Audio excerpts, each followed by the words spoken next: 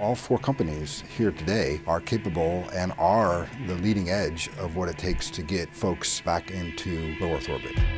It's really emotionally and also strategically important that this country is a spacefaring nation, and we're excited to get back to that point. If we want to explore the frontier, we have to have a way to get there, and we've got to drive our own vehicles.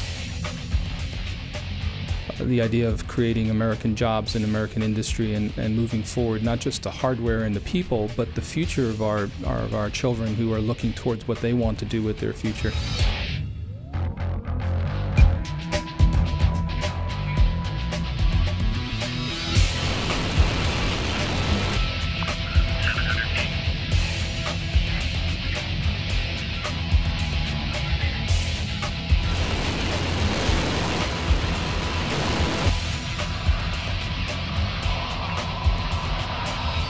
The Commercial Crew Program and our efforts to low Earth orbit, including the International Space Station, are just one part of NASA's overall strategy. We obviously have a deep space exploration strategy. That the programs that are supporting those are the Space Launch System and the Orion Multipurpose Crew Vehicle. So we have a complementary dual strategy at NASA, letting the private sector take a little bit more responsibility for low Earth orbit and International Space Station cargo and crew resupply, while still NASA sort of retains its more traditional role in the deep space exploration part.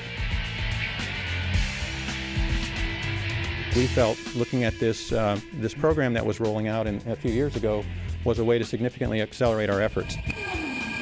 It's an honor and certainly exciting to be part of this important new development effort.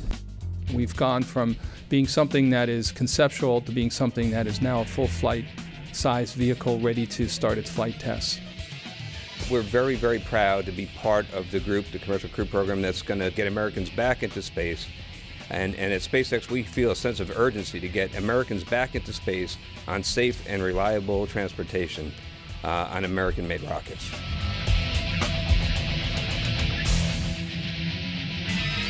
The partnership between NASA and each of these companies clearly shows that we have a very vibrant space industry in the United States, and the space industry wants to meet the goal of getting U.S. capability back into low Earth orbit.